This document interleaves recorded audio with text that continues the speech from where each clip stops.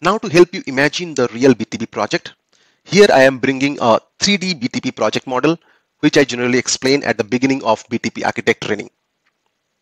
Here you can see different skill set person working in their core areas in a big BTP project. So first have a look on BTP manager's activities.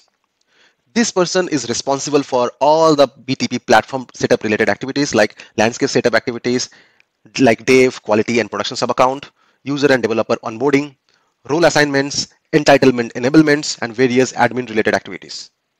Then comes to the application developer, who is kind of a hero in this picture, who is mainly developing applications, services using cloud application programming model in Business Application Studio, maintaining code-based versions and collaborating with others using Git, then developing applications and deploying it in Cloud Foundry runtime, and also responsible for application service securities using App Router, XSUA-based microservices.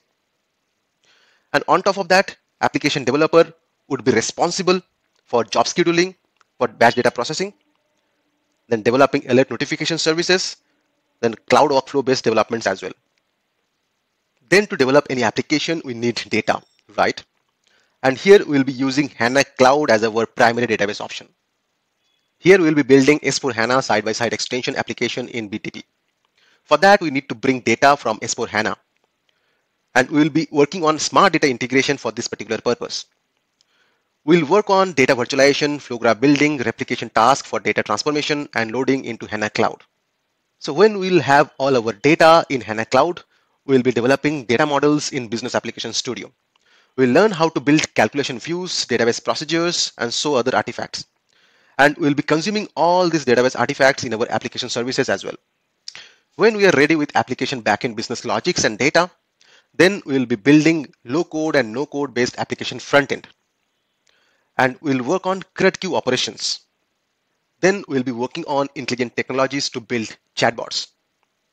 And also we'll be seeing how to bring automations with intelligent technologies using IRPA. So as I said earlier, there will be lots of learning and all with real project use case scenarios. And this is just a sneak peek. You will be learning lots of tools, technologies, frameworks, microservices, and various BTP based solutions.